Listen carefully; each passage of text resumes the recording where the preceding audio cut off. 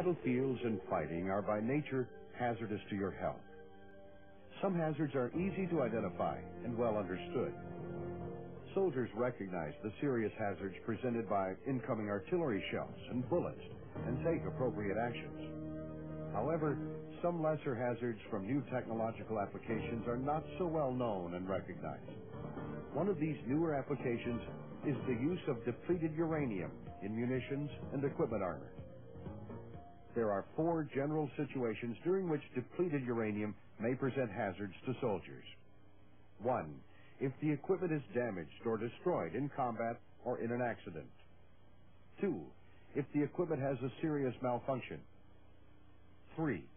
If the equipment is misused and or precautions are not taken. Or 4.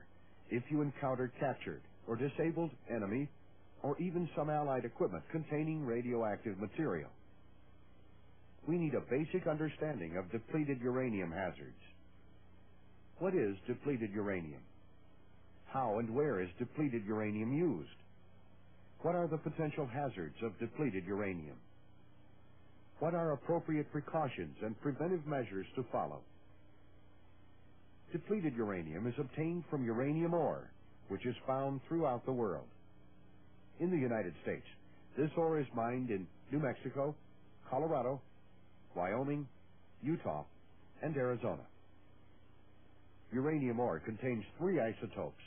By weight, 99.28%, which is uranium-238, 0.71%, which is uranium-235, and 0.0058%, which is uranium-234. Of these 3 isotopes, uranium-235 and uranium-234 are used for nuclear fuel and weapons. Uranium-238 becomes depleted uranium. To separate uranium-238 from the uranium-235 and uranium-234, the ore is run through an enrichment process. The material left is almost totally uranium-238 and a very tiny amount of uranium-235. It is then called depleted uranium because the natural radioactivity is substantially reduced. Depleted uranium is cheap, plentiful, and easy to machine into various products.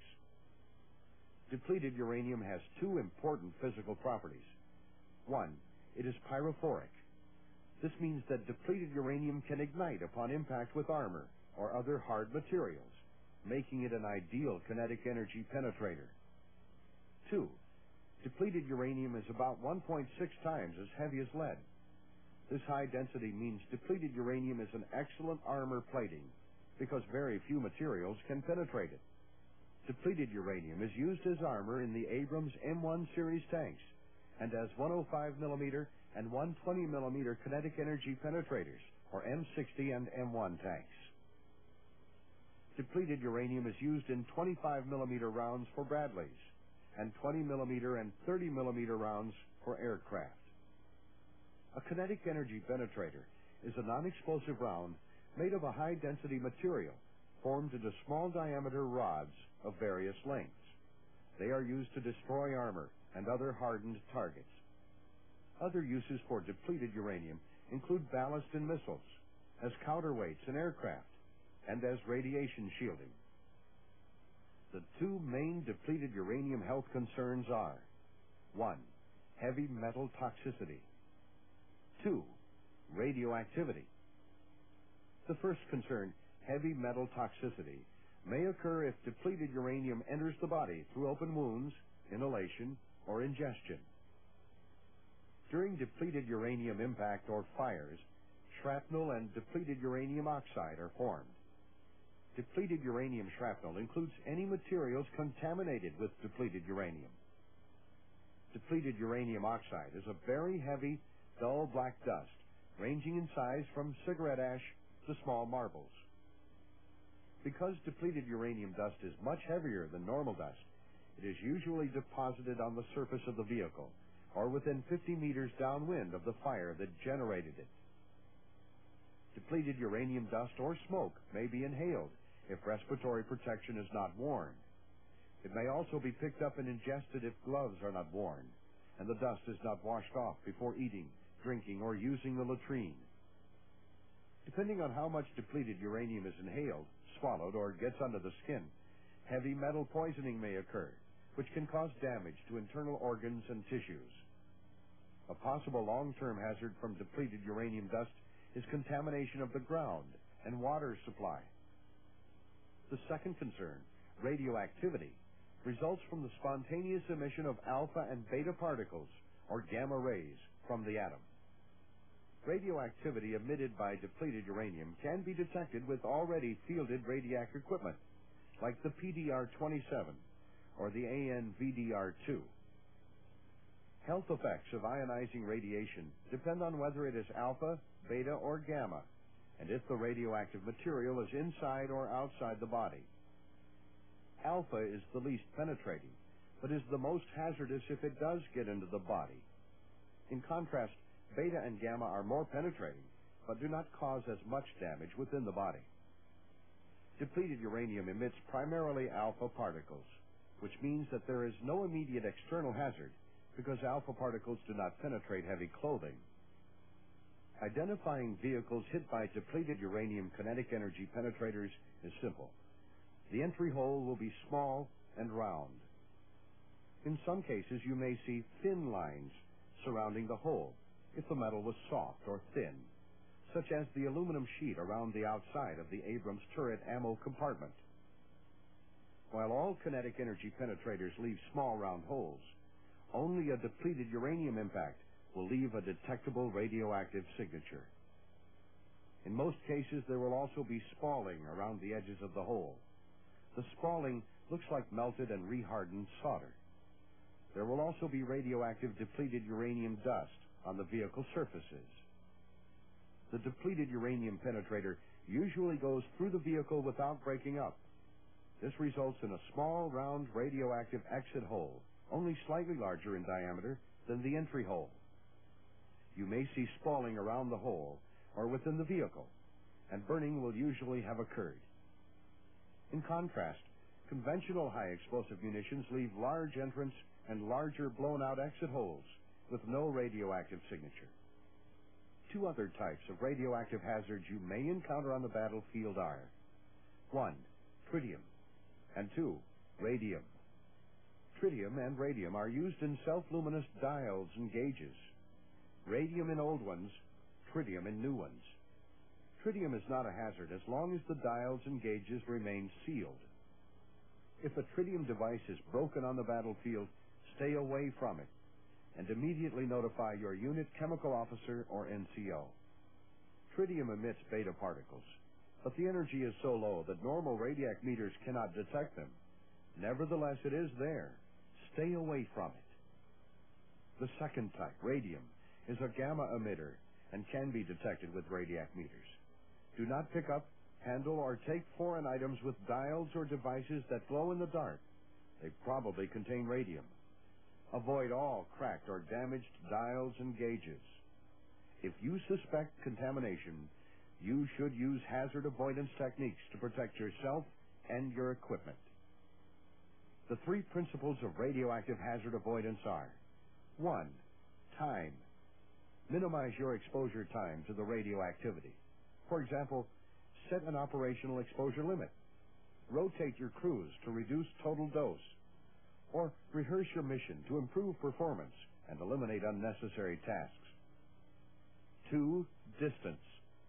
Maximize the distance between yourself and the radioactive source as much as possible. 3. Shielding. Shielding is placing a barrier between you and the radioactive source. Use anything available. In this case, even cardboard, tape, and paint are effective. Your objective is to complete the mission safely and avoid the spread of contamination, specifically the depleted uranium dust. Remember, always keep away from contaminated equipment or terrain if possible. But if you must work with contaminated equipment, follow these specific steps to keep hazards as low as possible. 1. Contact your unit chemical officer and medical officer. 2. Cover up exposed skin by rolling down your sleeves and blousing your pants, or by putting on your mop suit. This reduces exposure because alpha particles cannot pass through the material. 3. Don respiratory protection. If you plan on being in the vehicle or working on the equipment for only a few minutes, a handkerchief or dust mask worn over the mouth and nose will provide adequate respiratory protection. For longer exposures, put on your protective mask. 4. Perform a visual inspection to identify explosive hazards. Destroyed or contaminated vehicles which may contain unexploded or unstable munitions should be marked, secured, reported, and left for specially trained recovery retrograde teams. Caution: if you are in an Abrams, Bradley, or other vehicle that is hit with depleted uranium munitions, you may have unexploded or unstable munitions. These munitions may or may not retain their normal shape. Because depleted uranium contamination is not a hazard requiring immediate decontamination, your commander will decide when to complete operational decontamination if you find radioactive depleted uranium contamination on yourself or a vehicle. To perform operational decontamination, select a site away from water sources, food storage or eating areas, and occupied bivouac sites. Then, brush, scrape, or wash off loose radioactive dust from yourself and or the vehicle. Mark the area so others know it is contaminated. Depleted uranium that is fixed or embedded on the vehicle may be covered with duct tape, cardboard, or whatever you have available. The location and type of depleted uranium contamination must be reported up command channels through the Nuclear, Biological, and Chemical Warning and Reporting System. Report the dose and location with an NBC-4 report. Remember, depleted uranium is not an immediate health concern. Treat injuries in accordance with the Soldier's Manual of Common Tasks, STP 21-1 SMCT. If you or your soldiers are injured in a depleted uranium-contaminated situation, follow these steps. 1. Use a radiac meter to check each wound for radiological contamination. 2. Wash out all minor cuts on hands, arms, or legs to remove any radioactive or heavy metal contamination. 3. Contact the medics. For all major wounds, leave embedded particles in place and tell the medic that radioactive and heavy metal materials are involved so that appropriate medical care can be provided. 4. Mark the field medical card, DD Form 1380, to indicate radioactive and heavy metal contamination. Awareness of depleted uranium hazards and common sense procedures will effectively protect you until the contamination can be removed or your equipment can be replaced. Remember, depleted uranium is not an immediate hazard. The two health concerns about depleted uranium are heavy metal toxicity and radioactivity. If you are involved in a depleted uranium situation, 1. Minimize your exposure time. 2. Maximize your distance from the depleted uranium. And 3. Use protective clothing and any shielding available.